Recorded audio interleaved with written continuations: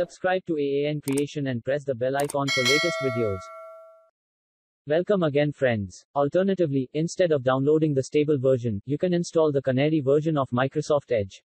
It's a less stable experience, but it's the only release that includes the most up-to-date improvements and upcoming features. To download and install the latest pre-release version of Chromium Edge with the most features and fixes, use these steps. Open the Microsoft Edge Chromium download website, and click the More Platforms and Channels link. Next, under the Canary Channel section, click the Download button, and click the Accept and Download button, next to save the installer on your computer.